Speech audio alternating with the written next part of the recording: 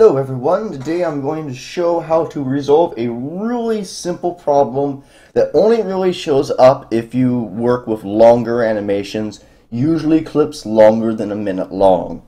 So for a lot of people, they start out doing really short animations, and so they never encounter this problem, even if they use Source Filmmaker for years. And so when they first come across this, it often really stumps them. So this is the problem right here. So if we come over here to Barney's right arm, we will see that he has animation for about exactly 4 seconds. But when I play it, it gets stuck. Even though we can take a look and we see that he has curves, the curves should be animating, but they're not. So it's a really simple solution to this. All you need to do is you go to your clip editor, you double click the shot in question, and then you'll see that every element in your shot has its own bar, this individual timeline.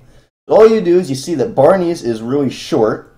So all you do is you just grab this and you extend it out. And then, there you go. Here's your animation. Really simple fix. Just thought I'd share that.